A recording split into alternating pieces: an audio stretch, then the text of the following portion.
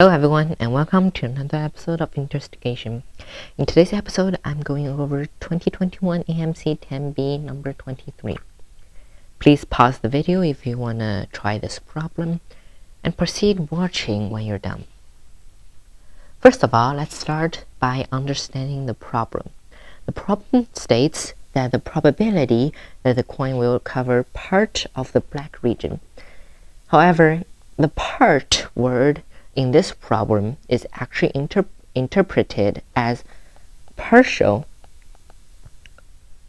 black or all black, meaning that if there is a circle that locates directly in the middle of the black region, it is allowed.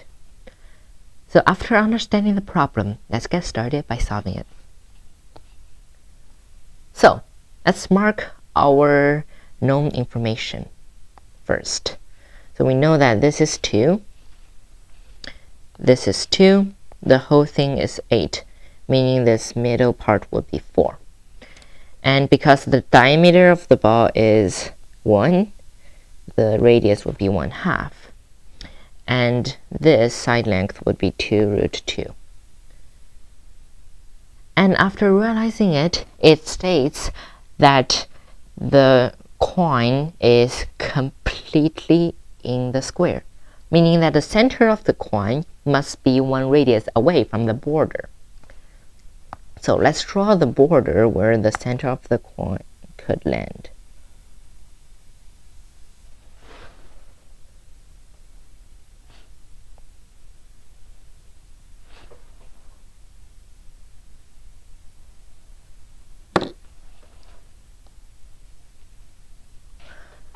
So inside this border is where the center of the coin could land.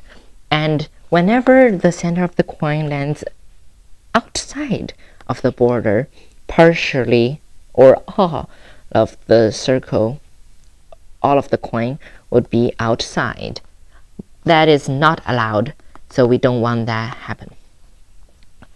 So let's see. There are 2 cases in this problem. The first case would be the triangular part here. A part of the circle is in this triangular part of the black. The second part would be the middle square. And the middle square part of the coin could land in the middle square. So let's get started by looking at the triangular part first. The triangular part, we realize that the middle or the center of the coin cannot land outside this. We don't need to consider that. And also, we notice that because some part of it has to land in the black, the radius must be within half a unit from the black. So the radius here would be 1/2. And this is a 40, 45, 45, 90 triangle. And how do we calculate the area of it? To calculate the probability, we need to calculate the probability is equal to area of succeed, or the area that we want, over the area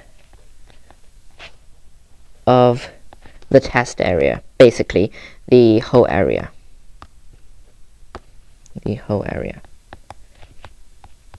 For infinite cases.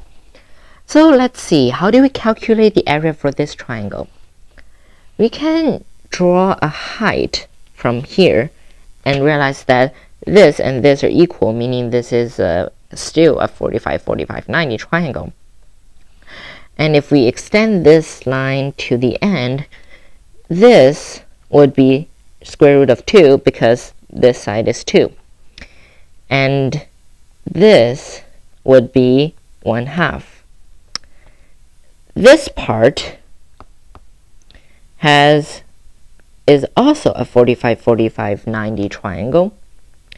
In this part, the side length would be 1/2, so this part would be square root of 2 over 2. So this, what we actually want, would be square root of 2 minus half of square root of 2 plus 1/2. That would give us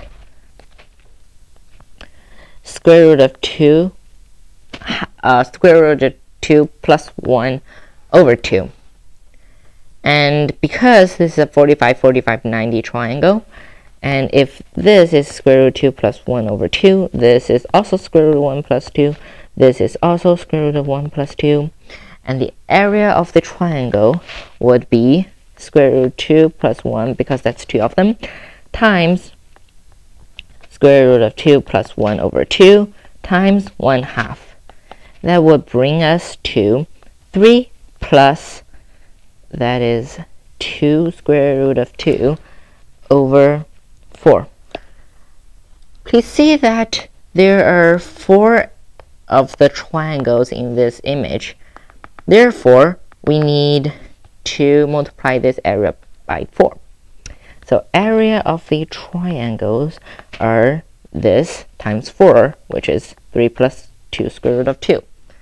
So now let's investigate in the middle part. Notice that this is side length, which is 2 square root of 2. We can draw a diameter or diagonal in this square. In this square, the diagonal would be 4, because this is also a 45, 45, 90 triangle. So let's see what part of this portion can the coin land on. The coin can land, obviously, the center of the coin can land inside. The center of the coin can also land half a unit away from, can also land half of a unit away from the side of the square.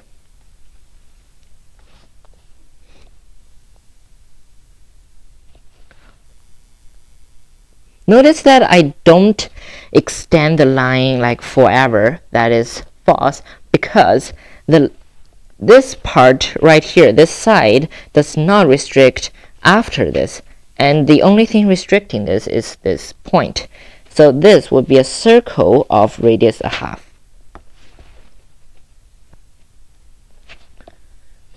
Like this, and I will draw the 2 radius for convenience sake.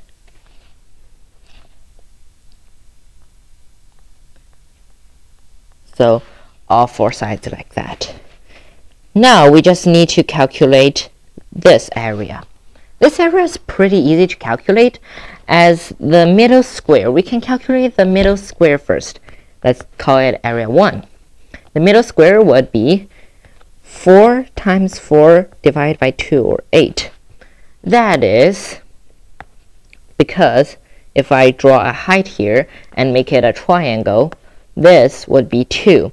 Then this area would be 2 times 4, which is 8, divided by 2, which is 4. And this opposite one is also 8, also 4. So the combined area would be 8. Now we need to calculate this area. This area would be height with 1/2.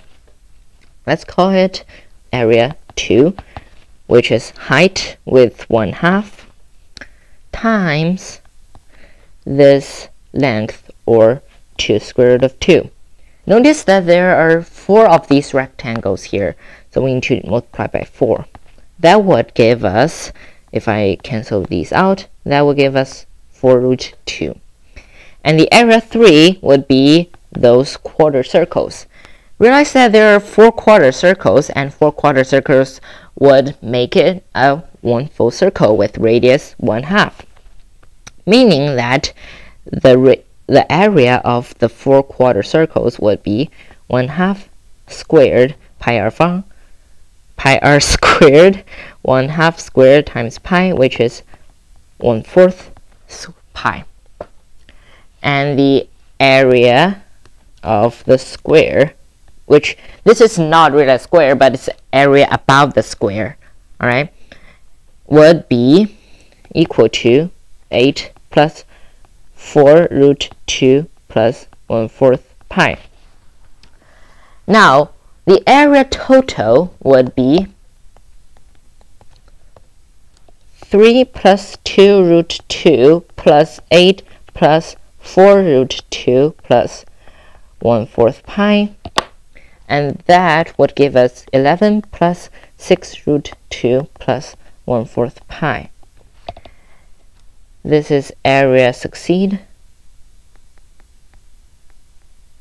Area total would be, notice that even though the big square's side length would be 8, but there are 1/2 on each side where the center of the square cannot land. So the actual total area would have a side length of 7. So the area total would be 7 squared, or 49. Therefore, the probability that we are looking for would be, the denominator would be 49, and the numerator would be 11 plus 6 root 2 plus 1/4 pi.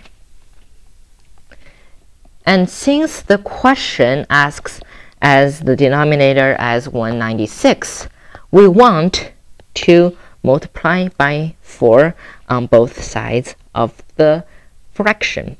49 times 4, which is 196, would equal to 44 plus 24 root 2 plus pi.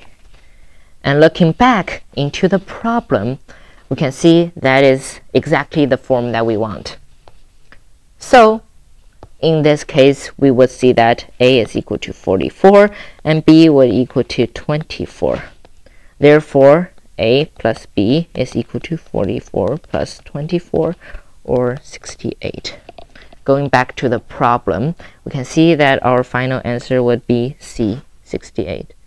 Thank you for watching and have a great day.